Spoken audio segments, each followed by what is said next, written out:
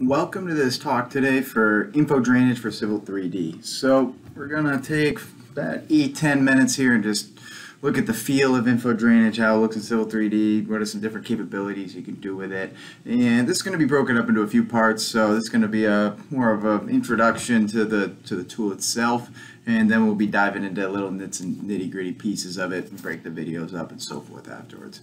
So InfoDrainage. Today's agenda, we're going to look at InfoDrainage for Civil 3D, that extension, InfoDrainage itself, and we're going to do an overview of Innovyze, what their different offerings are, what we're going to see probably in the next couple of years, and we'll just look at some of the interoperability between Civil 3D and InfoDrainage. So, if you saw last year, big acquisition by Autodesk, $1 billion, largest one in their history, and they're really diving into the water modeling sector, And if you've been using Civil 3D for a long time, it's definitely hasn't been the smoothest. The previous products haven't been the smoothest. They've worked pretty well, but they've definitely had their nuances of what they can and can't do. And there hasn't really been a product that's been in-house, so to speak, that they've been able to develop. It's been a lot of outsourcing development from an already existing product. And so this is very exciting in terms of where Autodesk is going. So one thing underlying the acquisition is the largest in Autodesk history and is meant to position Autodesk as a provider of end-to-end software for the operations of water infrastructure. So very cool, and it's going to be on the headlines for the next foreseeable future. And so a couple of things about the platforms. It's a little confusing. It's not too bad. If you've used Innovyze, it probably comes right to you. But there's 4 different offerings that are part of the Innovyze platform, and they're all different prices and they're all different licenses. So there's InfoDrainage, design, optimization, and networks to mitigate flooding and meet regulatory requirements. Then there's InfoWorks ICM, modeling and simulation of flood and stormwater drainage systems and sewer collection systems. Then we get to the InfoWater Pro. So that's the modeling of water distribution systems to ensure clean drinking water. And then the last thing, InfoWorks WS Pro, in short, modeling of water distribution systems to ensure clean drinking water. So there's water or runoff, so to speak, modeling that. Then there's combined sewer. So we have sewer and we have stormwater, and then we have pure drinking water. So a lot you can do with this platform. Today we're just going to be looking at InfoDrainage. So let's jump out. Let's get into Civil 3D. Let's do a couple picks and clicks. Bring some things and do it into InfoDrainage model and just see how things look. So, all right, let's bounce into Civil here. And here we go. All right. Okay. So Civil, we got our file here. We got it's just this is my office building. We got a surface here, and we just got a pipe network, a couple mill structures, and some pipes. And so let's kick this to InfoDrainage. So first thing, you notice here we got Home tab. Far right, this is the InfoDrainage. If you have the license, you got it installed, you're going to see this InfoDrainage tab. It's there isn't a whole lot in Civil in terms of using it. It's just kick it out and kick it back in. So let's start with this, and we're going to say export to InfoDrainage. So it's going to say select the InfoDrainage file to export to. And we'll just select it and we'll just give it a name. We'll just call this video info file. Save that and we'll say next. And then we'll just grab that network one. That's the network one that I have in my file that you're looking at. And we won't grab the surface. We'll do that separately in the info file. So we'll say next here. And this is pretty cool. So this is the part mapping. So you can see it tells you what you have in Civil and what what InfoDrainage will map that part to. So connections and then junctions. So connections are pipes. You can see we have concrete pipes, 12-inch concrete pipe, InfoDrainage connection type. So you have an option of what you want to pick it as. Pick it as a pipe, and diameter width 12 inches.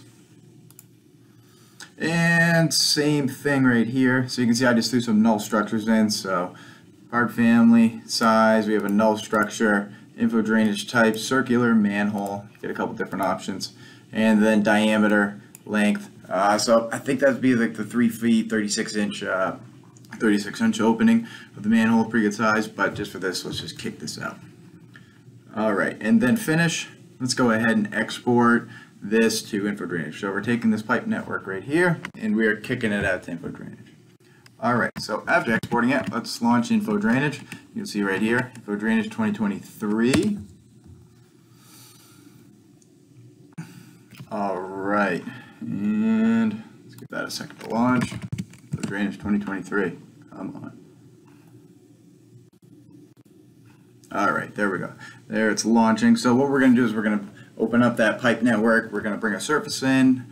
We are going to bring in our inflows. So it's not a catchment Civil 3D. We just pulled it from our line work. So we'll bring that in, and then we'll add in some rainfall, and then just run a model and see how things look. So this is how it opens up. There are some nice tutorials with InfoDrainage, so I definitely encourage you to check those out. So let's go ahead and open up that InfoDrainage file that we just made. Video info file. Okay, so this is what we have in InfoDrainage. We have that pipe network that we at Civil 3D, we just brought it into InfoDrainage. I do find that the mapping seems to be better than, for example, with SSA, where it can be, that was always an uphill battle trying to get that in there. So you can see we can turn things off and on, our junctions, our connections right here. So we're just going to leave them all visible. So let's go ahead and let's load a surface. So I kicked mine out of Civil 3D with an XML.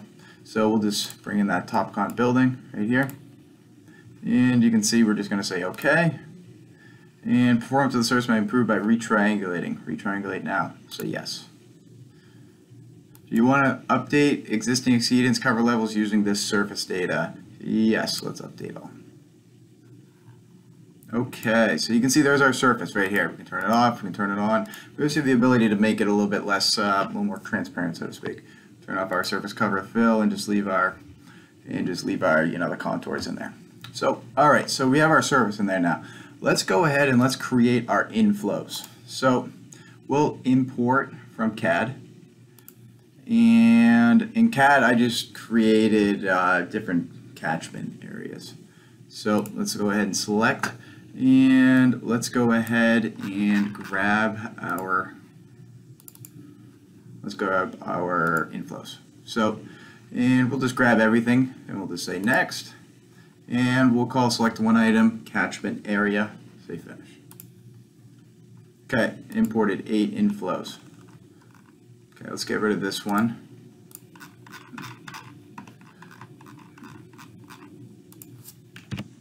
All right, view extents. Okay, so now we have our catchments created, and you can see it did attach a couple of them. Oh, attach all of them actually, which is nice. Automatically did it for us, and you can see there's all our catchments in our model as well. So we brought in our surface, we brought in our pipe network, and now we brought in our catchments. So let's go ahead and let's just connect our catchments. We'll just do it real quick, and reconnect inflow. Let's see.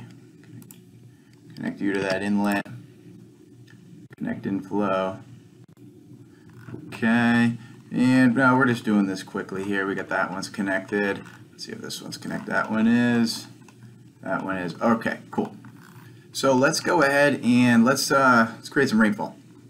So file right here, plan. So we were in the import tab. We imported some stuff in there. Now let's go ahead and create some SCS rainfall. So I'm just going to use a 50-year storm. And one thing that's a little bit different is it doesn't appear to have like that rainfall designer that you used to have in SSA, where you can bring your own rainfall in. So we're just gonna, I think around 3.5 inches is a 50-year storm around Portland, Oregon. Might be a little bit big, but just for proof of concept, let's go ahead and run that. Okay, so let's go here to our preliminary sizing. So a couple different things that are nice here that I like. So we can synchronize our manholes, invert levels. So let's go ahead and do that. 12 manholes in current phase have been synchronized. And then another thing we can do is we can do a quick storage estimate. So, so for our discharge rate, we can say like, let's say 10 CFS. And let's go ahead and calculate. Oh, what happened here? Use plan data, filtration rate. Interesting. Not sure what happened there. But anyways, you can do a quick storage estimate from your model. And you can also do a water quality volume too. It gives you an idea of the total volume coming off your design. Let's see if this works. It should. Okay, so you can see, you know, with I think it was a 4-inch storm, and our runoff coefficients, you can see we're at a 14,000 cubic feet. So, all right, so water volume has changed. Nope. Okay, so let's go ahead and let's go to this build tab right here. We're not going to build anything. I'll leave it all as is, and let's check out the analysis criteria. So similar to SSA as well, so our output interval. So this would be, I believe it would be your reporting. So every 5 minutes we're going to report. We can make it even shorter. So I like to, we can shorten that right down. And the lowest is 1. You can see it, Innovyze does a 1 to 60 is your interval. Your time step, so I always use the shortest, but that's just the more data points you're going to create. And then we'll say okay right here. So you can see we have one storm that we have created. And let's go to this might run, but we might need to tweak our outfall. Let's see what happens here. Okay, so if we validate, it says okay, so we should be good to run this model. So we hit go and we're off and running here.